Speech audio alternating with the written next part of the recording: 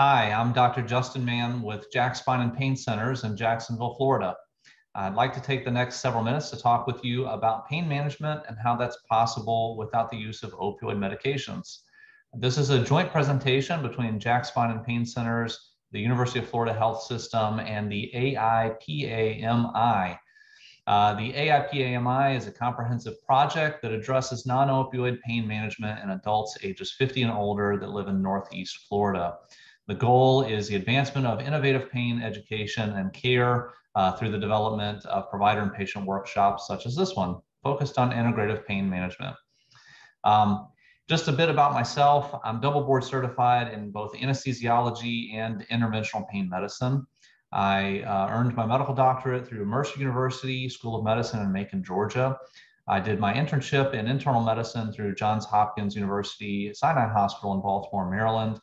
I did a residency and fellowship in anesthesiology and pain medicine at the University of Alabama at Birmingham in Birmingham, Alabama. And since 2016, I've been at Jack Spine and Pain Centers in Jacksonville, Florida. While I am a paid consultant for a medical device company, the point of this talk is to be an industry-free, non-biased presentation for educational purposes and not for any particular medication or medical device. By means of an outline, I'd like to start by discussing what is pain. We'll talk a little bit about what are opioids and then what types of treatment are available that are non-opioid type treatments. Finally, we'll talk about what you should do if you have pain and draw some conclusions from the other things that we've talked about today. In terms of pain as a definition, the International Association for the Study of Pain is pretty much the leading authority, and they've had a definition up until this last year. And this last year, they have revised that definition to encompass the things that you see on the slide. Pain, as they describe it, is an unpleasant sensory and emotional experience associated with or resembling that associated with actual or potential tissue damage. What's important to note in this definition is there's a concession made, and that is that pain is as much a sensory experience that has an emotional component as a physical experience with the physical component. You'll see a number of points listed underneath that definition that include the idea that pain is a personal experience and that is influenced by a number of factors, including biological factors, psychological factors, and social factors. Pain and nociception, which is the physical transmission of pain signals, are different phenomena, and pain can't solely be inferred from activity in sensory neurons. In other words, if you had nerves and you could actually look and see at the signals going between them and they were sensory nerves, you couldn't infer just based on that activity that that was a sensation of pain, and vice versa. Through an individual's life experiences, they learn the concept of pain. And although pain usually serves an adaptive role, it can have adverse effects on function and social and psychological well-being. Finally, verbal descriptions of pain are only one of several behaviors used to express pain, and an inability to communicate doesn't negate the possibility that a human or non-human animal experiences pain.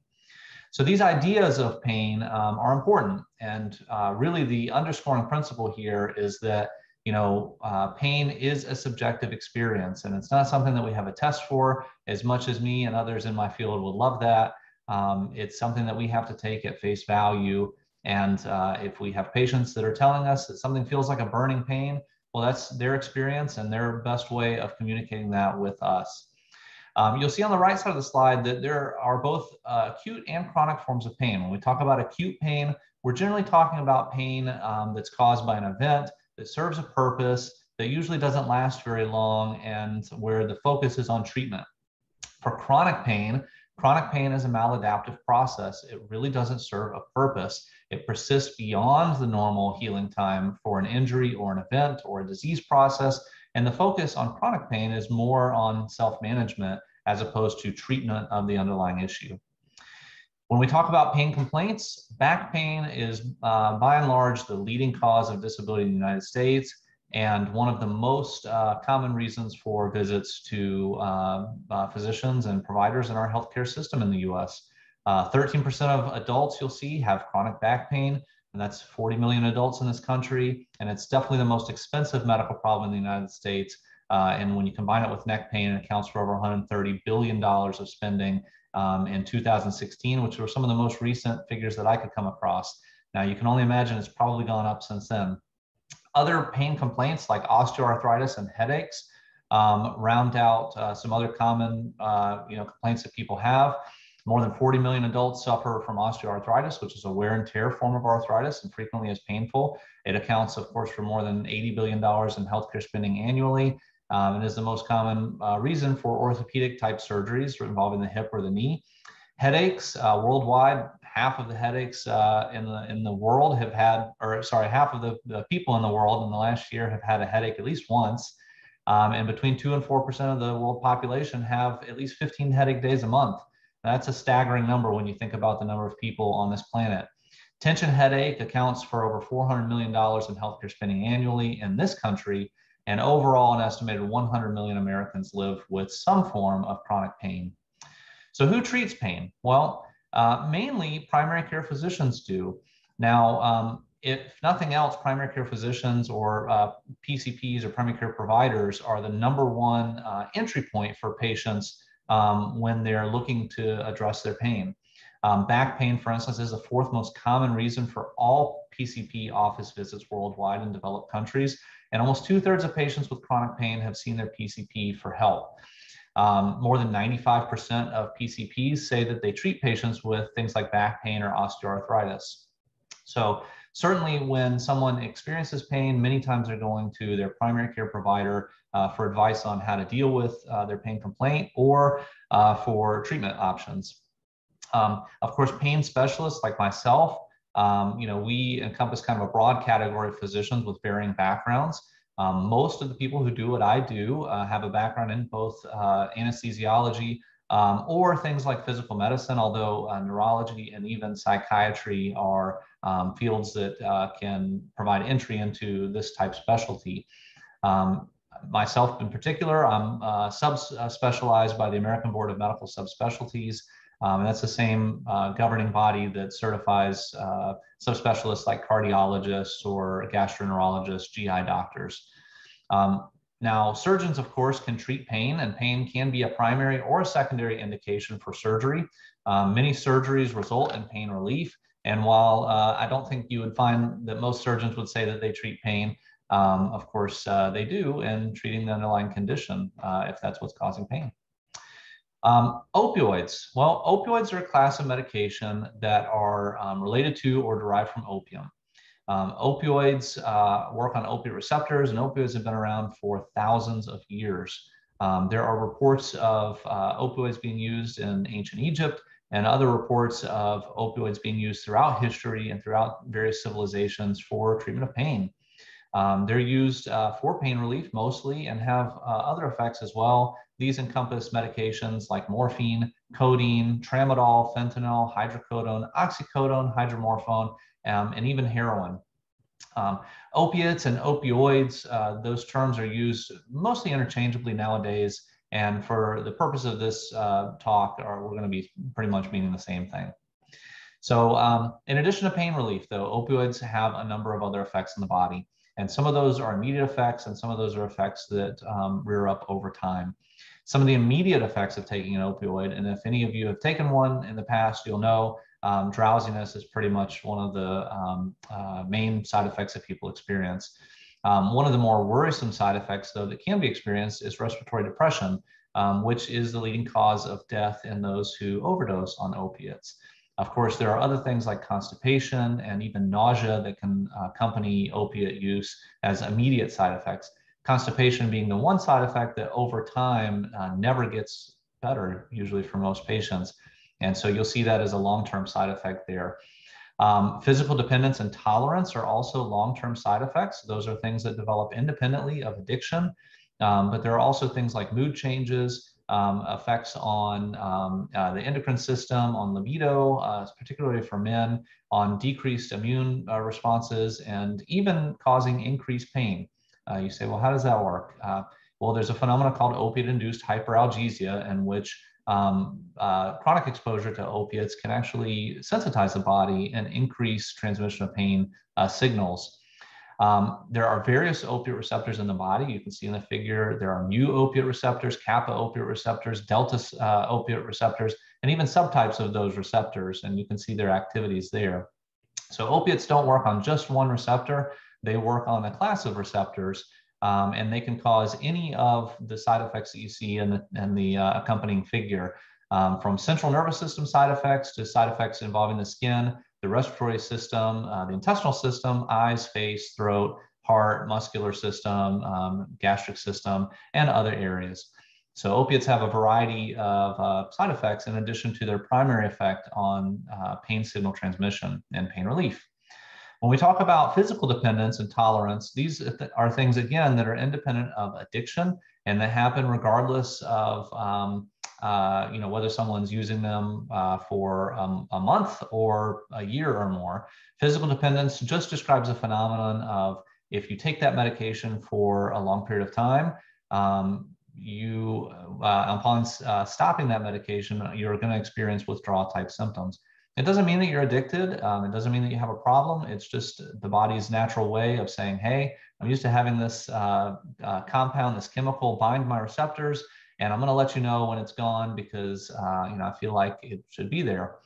Tolerance is a separate phenomenon that describes basically how, if you take opiates over a long period of time, over time, it will take more of the opiate to achieve the same effect.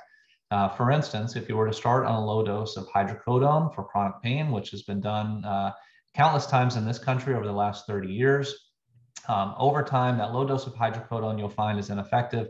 It could take days, it could take weeks or months. And many times this is how patients end up on very high doses of opiates for treatment of their pain. Withdrawal, as you see, can be challenging and isn't limited, again, just to addicts. Anybody who's on opiates for a long period of time is going to experience withdrawal, whether they have addiction or not. And the timeline there, as you can see, for short and long-acting opiates is a little different, but generally you achieve a symptom peak sometime after about 2 or 3 days. And then thankfully the withdrawal symptoms get better. You cannot die from opiate withdrawal, but many times patients feel like they may, or like they have a really bad flu, or need to go to the emergency room or something for withdrawing from opiates. And in particular there, you can see hydrocodone as an example, since hydrocodone is pretty much the most commonly prescribed opiate in the United States. Used to go under the name brand of Lortab. Of course, Lortab was taken off the market several years ago. It's been replaced by Norco and some other formulations of even long-acting hydrocodone, which can contain various concentrations of Tylenol with it. So we would be probably remiss if we didn't talk about the opioid epidemic in a talk like this.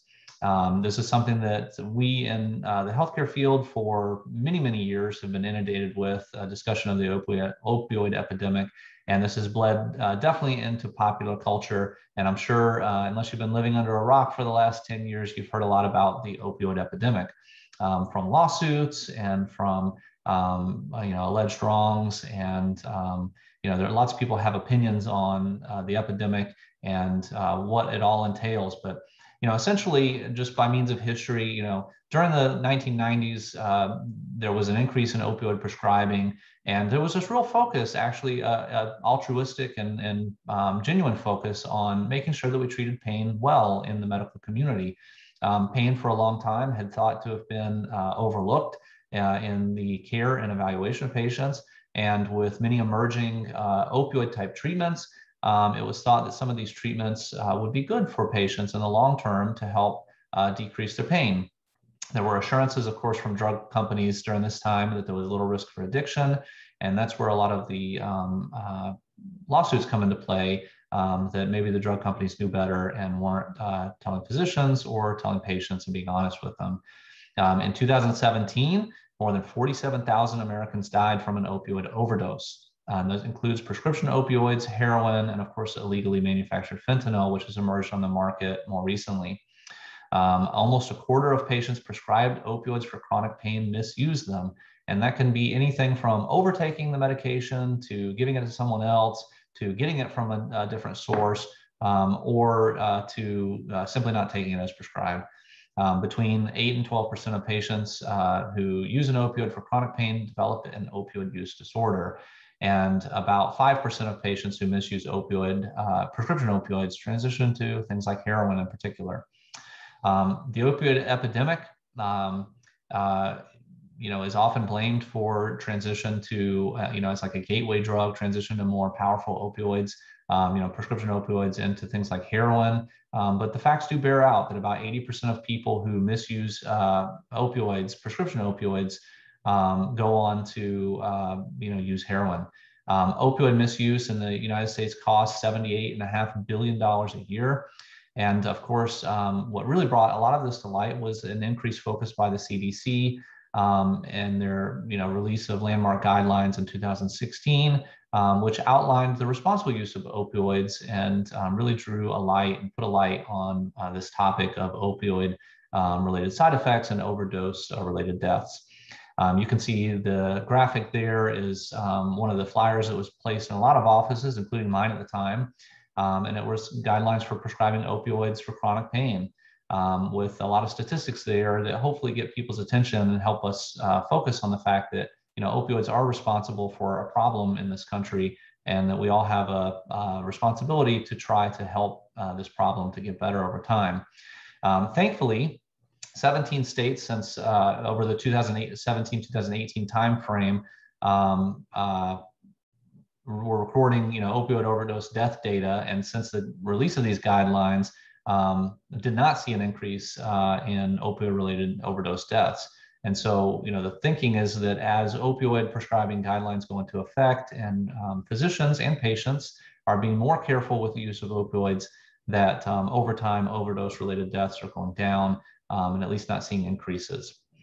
So that really begs the question, what else can be done for pain? Are we basically just saying that, well, patients have to suffer and we're not going to do anything else for pain? We're not going to provide opiates or, prescriptions for medications to help? Definitely not.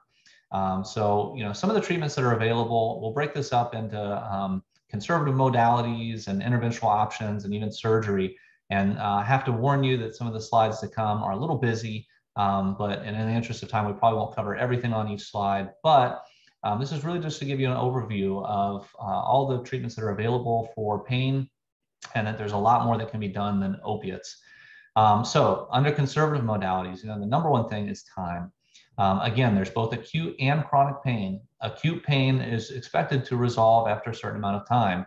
And so if there's a pain that comes up and it's not a worrisome type pain, like we'll discuss later, time many times is all that's needed to help resolve that problem. The body heals on its own, and there are a lot of, thankfully, a lot of healing processes that go on in our bodies without, the help of doctors or other healthcare providers.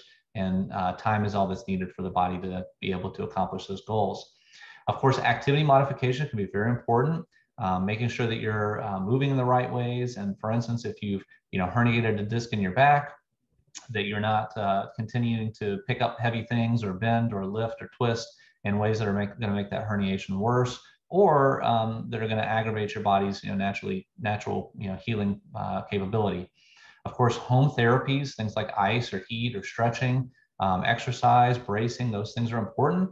And then, of course, we have physical modalities like physical therapy, occupational therapy, massage, chiropractic care, acupuncture, and even psychological counseling, things like cognitive behavioral therapy or biofeedback and several others.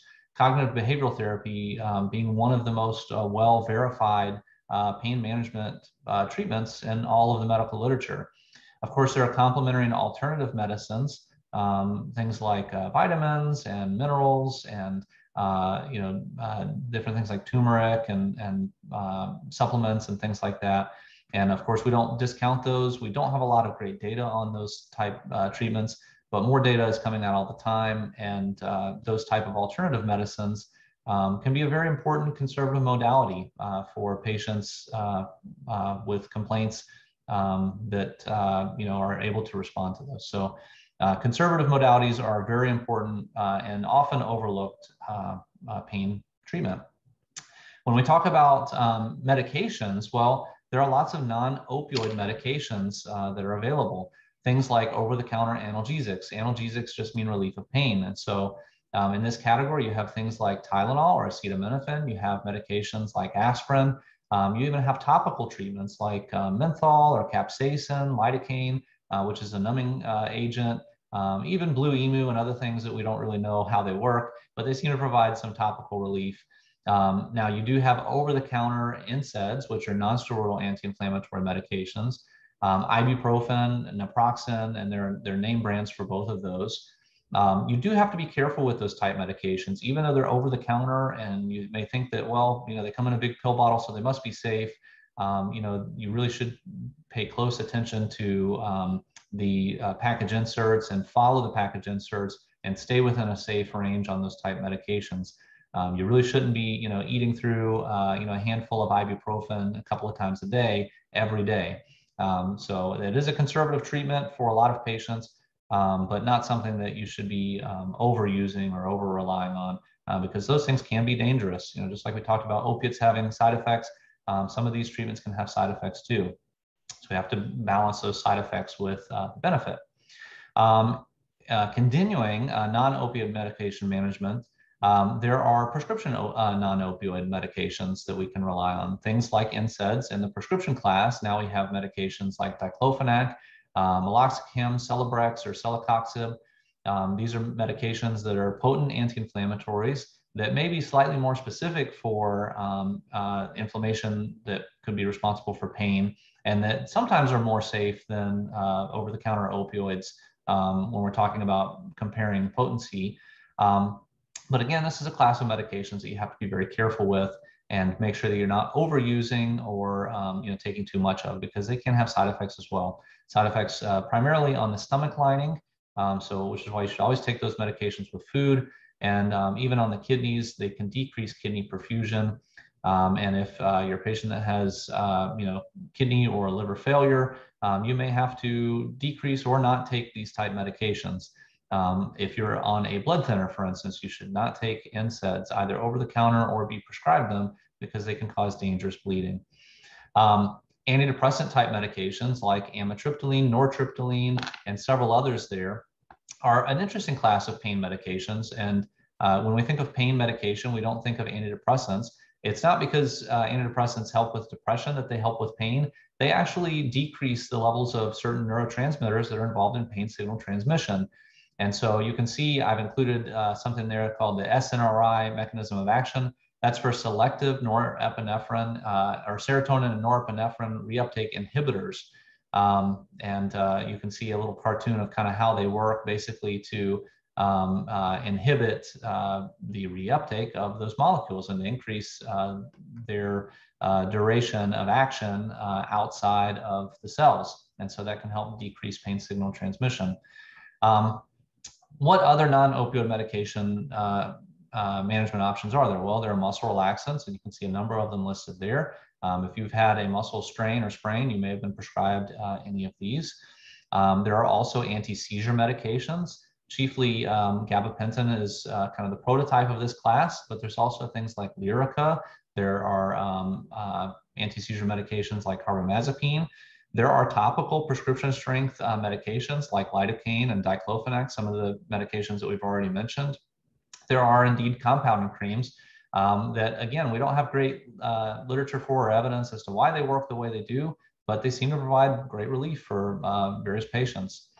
When we talk about procedures, there are a number of procedures, and this is kind of the area of my own expertise as an interventional pain physician. Most of what I do in treating pain involves injections. And there are a number of injections that can help with chronic pain conditions. You'll see things as simple as trigger point injections, all the way to sophisticated nerve blocks and nerve root blocks, looking at peripheral nerves, and even doing other more fancy procedures like ablations of those nerves, or performance of things like kyphoplasty or implantation of various spine devices, even devices to block pain signals, and even pain pumps that can be implanted that don't necessarily have to have opioids in them. So we'll talk some about these, and we'll try not to get lost in the weeds too much. But for instance, one of the most common injections that I perform is an epidural steroid injection for treatment of back pain or neck pain or specifically, pains that involve disc problems or pinched nerves. There are different approaches to these type injections. And some of this may be outside the scope of this discussion, but as you can see, by inserting a needle through some of the structures there, the skin, the muscle, through the ligament, and then finally into, in this case, the epidural space, we can administer steroid and numbing agents in that area to help block pain signals and decrease pain signal transmission. There are lots of different ways to do these injections, and there are lots of different reasons why these injections could be a good idea in certain patients that are dealing with pain. Now, this is not something that a non-pain specialist would usually be performing. This is something that, if you needed this type treatment, you'd need to be seeing someone who does basically what I do. But this is an advanced form of pain management and something that can be very effective for patients who live with chronic pain. Facet joint injections or joint injections in general can be very useful for treatment of pain. And there are both therapeutic and diagnostic varieties of these injections. Therapeutic injections being the purpose, is to get you relief. A diagnostic joint injection or even joint block is just for that, to diagnose whether or not that joint is indeed responsible for the pain that someone is experiencing. So here you can see some examples of a needle, for instance, going into what looks like a very hot lumbar facet joint. And then there's also some x-ray images, since we do use x-rays mostly for these type injections. You can see a needle being advanced to the hip there under a fluoroscopy machine, and some medication being injected there. And then in the far bottom right picture, you see a needle placed in a knee and some contrast and probably medication being injected into that knee joint. There are nerve blocks, and they're basically, if there's a nerve that's carrying pain signals in the body, that nerve can be blocked by a specialist like myself. We can do both diagnostic, therapeutic blocks, and we can even do blocks in anticipation of ablation, like we talked about before. And ablation is usually accomplished through use of a machine that delivers a radiofrequency current into a specialized needle that is translated into heat at the tip of that needle. And that heat, typically it's 80 degrees, which is in the realm of 170 something degrees Fahrenheit, is hot enough to destroy the nerve. Like a good nervous system, the body is going to try to repair itself. Unfortunately, many times it means that nerve grows back over time, and those treatments need to be repeated. But that can be, 6 months, 9 months, 12 months of pain relief for a lot of patients, which is a long time, especially when you're used to dealing with pain on a daily basis. In addition to those type things, we can do selective nerve blocks and peripheral nerve blocks. Again, if there's a nerve in the body that's carrying pain signals, we can probably block it and get someone pain relief. In terms of more fancy procedures for alleviation of pain, let's say you've got a spine fracture. And this is a particular area of interest for me. This is something that I do on a regular basis. Patients are sent to me for fixation of spine fractures, in particular vertebral compression fractures. So in these pictures here, you can see this patient has a compression fracture of one of their vertebrae. I'll use the mouse on the screen here to show you that this vertebrae here is collapsed. It doesn't look like this vertebrae above or this vertebrae below. This one, the roof is caved in. And so what a specialist like myself might do is insert an instrument in through part of the bone here and put a balloon into the bone, expand that balloon to create a cavity, and then fill that cavity with cement. And as the cement hardens, it releases a lot of heat, and the heat helps to cauterize some of the nerves in that area and stabilizes the fracture. And so this is one of probably my most favorite procedures to do. I probably shouldn't have favorite procedures, but I really like this one because many times it does result in pain relief for patients who have spine fractures. There are also implanted therapies, things like spinal cord stimulation, intrathecal drug pumps, and even interspinous devices. And again, without getting into the weeds too much, because some of this may be beyond kind of the scope of this type talk, but these are devices that are used to actually block pain signals. And there are really fancy ways that these devices work for sometimes our most complicated patients to help decrease their pain levels and to give them relief on a regular basis. For instance, spinal cord stimulation has been around since the 1970s. It's most commonly used for low back problems or for leg problems or arm problems. from things like complex regional pain syndrome or from conditions like cervical or lumbar radiculopathy that come from stenosis. And you may have heard that word stenosis before, just tightening around the nerves. So spinal cord stimulation is a very effective therapy that helps to block pain signals really at a cellular level and to decrease pain signal transmission and the perception of pain. So it can be a very useful therapy for patients who have failed other more conservative modalities. Of course, this does involve implantation of a device, and we don't take that lightly, but it can be a very useful treatment for patients who have been dealing with chronic pain conditions, especially involving the neck or the low back. And there are even more fancy versions of this nowadays called dorsal root ganglion stimulation, where if you have pain in a very particular, very precise area, if you can put a hand on it, in your lower extremity, say, part of your knee or your ankle or your foot, the dorsal root ganglion stimulation is a very targeted way to approach that pain. Now, intrathecal drug pumps are pumps that are about the size of a hockey puck. They're implanted in the abdomen or in the back, and they deliver medication straight into the spinal fluid. Many times that medication is opiate type medication, but the benefit of that is that the doses that are used are much lower, the incidence of side effects tends to be lower, and it's something that patients don't have to worry about managing on their own. It's managed by the physician, and the pump is just like the old crock pot commercials, set it and forget it. You basically let it run in the background and alleviate pain. And of course, there at the bottom there, you see things like interspinous spacers and fixation devices and lots of other things that are shy of the next slide, which is actual surgery. And surgery can be both minimally invasive, forms of surgery like what might be done by myself, or even neurosurgeons or orthopedic surgeons, all the way up to typical traditional fusion type surgeries, joint replacements, arthroscopies, and other type things that may be done if a painful condition exists and there's a surgical fix to that condition. So finally, what should I do if I have pain? Well, certainly if you experience worrisome symptoms, new numbness, shooting pain, weakness, muscle shrinkage, pain that doesn't go away with normal conservative treatments, or if it's just a new onset severe pain, if it's bad enough that you think that you need to go to see someone, trust your gut, call your primary care provider, call your primary care physician, or see a pain specialist. There's this idea that pain leads to anxiety, and the brain becomes focused on the problem, changes in the nervous system take place that potentiate the pain, which causes patients to stop moving and have more anxiety, which leads to more problems and more pain. And so there's this chronic pain cycle that you see illustrated here that can be a real problem. So I encourage anyone listening to this that may have pain complaints or struggle with chronic pain symptoms, get help if you feel like you need help. You can see folks like myself, your primary care physician, or anyone associated with this program to help get some advice on how to get your pain treated.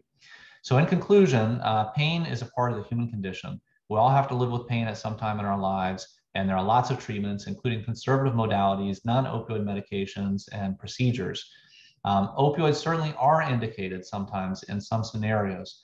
For instance, after surgery or after a trauma. But for chronic pain conditions especially, there are often other treatments that carry less risk and may be more effective. So I encourage you to explore some of these options with your primary care provider or a pain specialist like myself. And certainly would be happy to, if you need to contact me or anyone else involved with this program to get some help. These are some references if you're interested. And I very much appreciate your attention for this talk. And certainly if you have any questions, don't hesitate to reach back out to us. Thank you. Have a great day.